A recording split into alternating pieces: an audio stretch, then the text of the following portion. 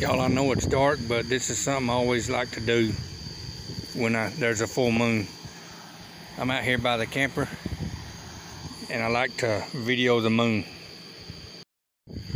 I don't know how good you're gonna see it, but it's hard to get it focused, but a lot of times you can get most of it in there.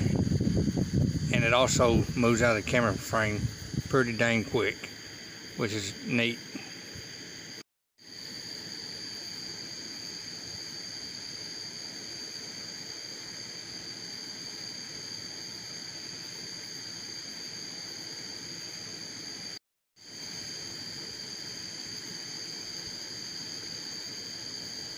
There was one time where I was doing this and there's I guess it's like a meteor or something, I don't know, but it flew in between the earth and the moon. It was pretty cool to see.